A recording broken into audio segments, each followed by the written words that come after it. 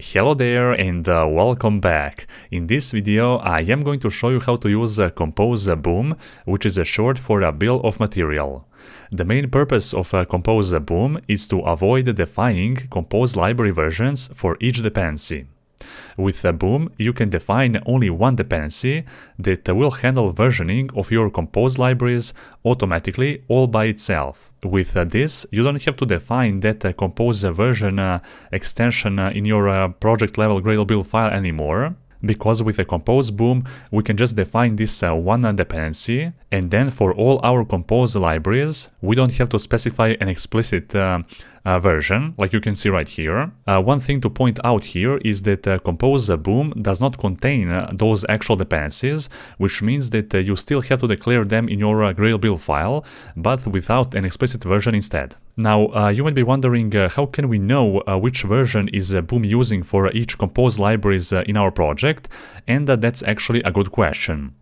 So BOM will use only the stable versions for each library of yours, and you can also check the library version mapping to find out that information. And that mapping information is available on the official Android developers documentation, and within that version we can see all other different Compose libraries and their respective versions as well. So all those versions that you can see right here are actually stable. Okay, so there are many different Compose libraries right here, and the Compose BOM will handle all those versioning by itself. However, if you wish to use some of those versions that are not stable yet, for example an alpha version, then you can do that quite easily by explicitly defining that within your project. So as you can see in this case, for this Material 3 Compose library, we have explicitly specified the alpha version, which means that this version will override an existing version of that library from this Compose BOM. And of course, if you want to use the stable version, you can just remove this actual version, and there you go. Now,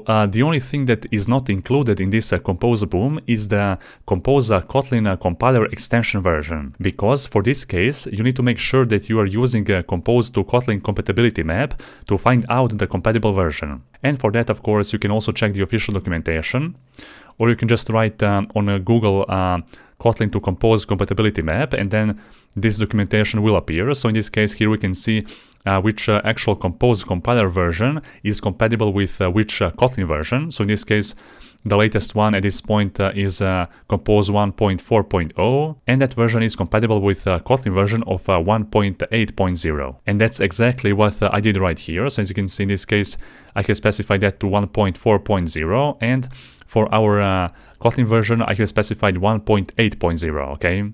And of course this extension is unnecessary at this point, and there you go.